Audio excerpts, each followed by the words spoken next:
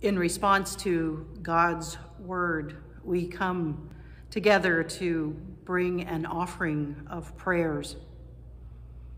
It's our custom in this congregation when a joy is shared to say together, "Thanks be to God," and when a concern is shared to say together, "Lord, hear our prayer." Though we can't be together in person, we do share in our prayers. So I invite you now to come before God in an attitude of prayer as we offer our joys and concerns, our prayers together. Will you pray with me? Holy and loving God, thank you for this day and for this opportunity to worship and this opportunity to come to you with our prayers. We know that you are a God of love and that you hear every prayer we make, and that you receive these joys and these concerns, these petitions and intercessions into your heart of love. We pray today, O holy God, for this world. We pray for every living thing on this planet. We pray for every nation and all of their leaders and all of their people. Give leaders a heart of wisdom and compassion.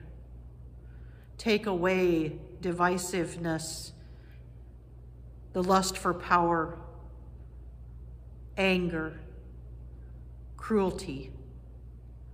Send your peace, your wisdom, your guidance. We pray for this nation. Send your spirit of peace to us, O God. Teach us in this classroom you have created for us ways to love one another, to forgive one another. Teach us how to love you and to love our neighbor, and above all, to love our enemies.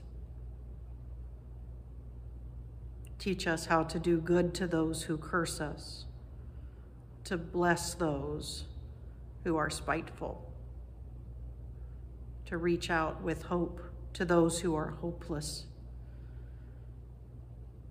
to offer prayers of healing for those who are ill.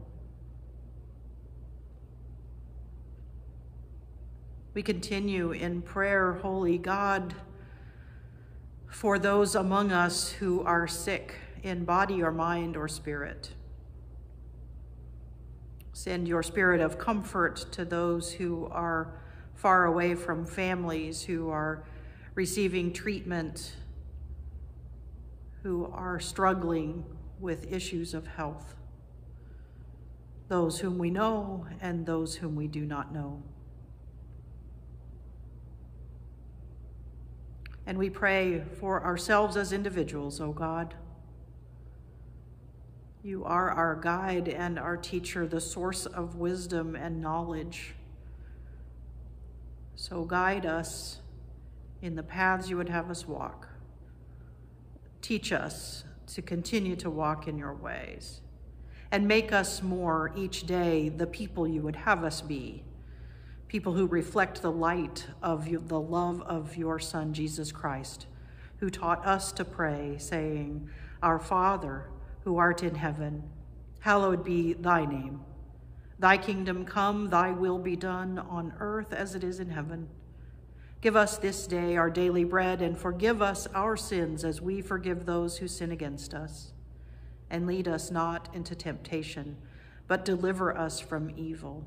For thine is the kingdom, and the power, and the glory forever. Amen.